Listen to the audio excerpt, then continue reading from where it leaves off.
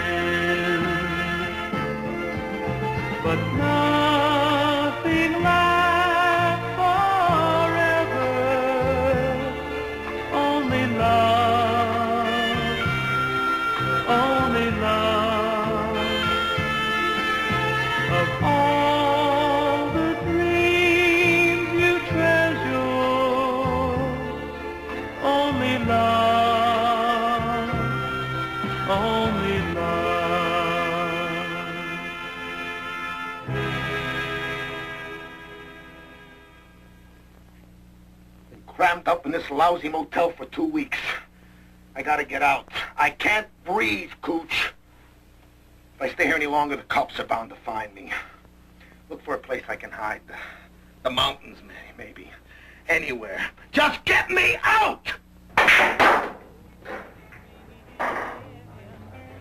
What are you planning to do? Kill her.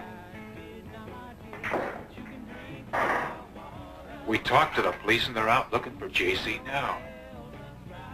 It's their job, Rommel. Let them handle it. It may be their job, but what have they done so far? Nothing. You've got to snap out of it. Look, why don't you come back to work so you can get your mind off of it? You ever read the Bible, Luke? There's an old passage about an eye for an eye.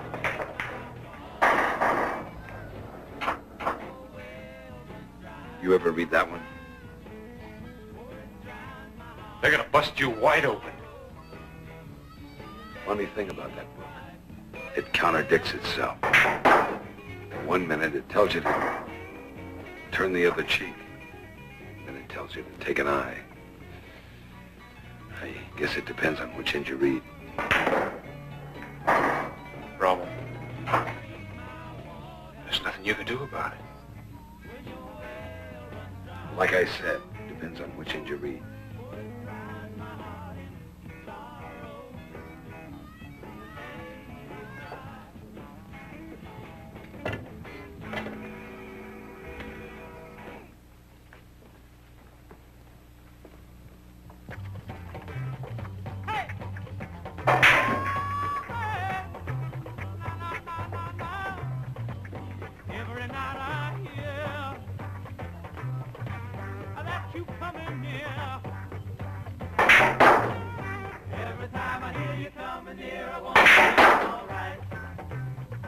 I found a couple of boys.